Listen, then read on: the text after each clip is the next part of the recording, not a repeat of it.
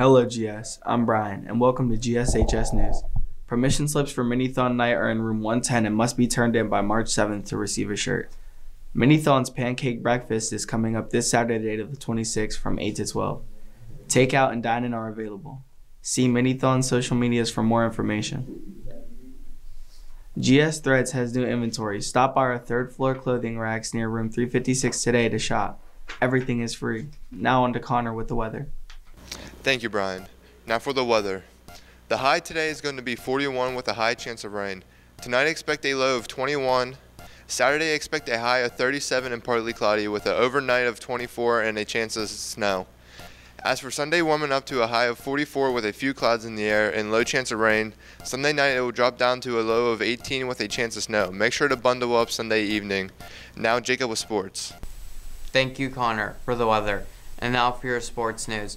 The boys bowling team had singles championships on Wednesday at North Versailles Bowling Center. The scores was Austin in 17th place, Luke in 20th place, Ryan in 37th place, and Jake in 75th place. And the girls team also had singles championships on Thursday, and the scores being Rianne in 3rd place, Shelby in 26th place, and Angela placed 69th.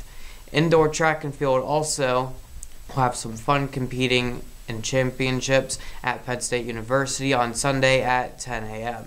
The Penguins also have games over the weekend, being against the New York Rangers on Saturday at 3 p.m. and ABC Network, and another game against the Blue Jackets at 6 p.m. on CNE. I wish all our track team the best of luck at their championships, and now on to Aiden. Thank you, Jacob. Now for current events. Today, the horror comedy movie Studio 666, starring the Foo Fighters, is opening in theaters. The movie is about the legendary rock band Foo Fighters playing themselves moving into an Encino mansion steeped in grisly rock and roll history to record their much-anticipated 10th album. On Saturday, the bands String Machine and Rave of Me will be playing at Thunderbird Music Hall in Pittsburgh. String Machine is a maximalist indie rock band from Pittsburgh, PA, and Rave of Me, previously known as Honey, are an indie punk band also from Pittsburgh. And, also on Saturday, a program on medicine and disease of the 18th century will be held at Bushy Run Battlefield.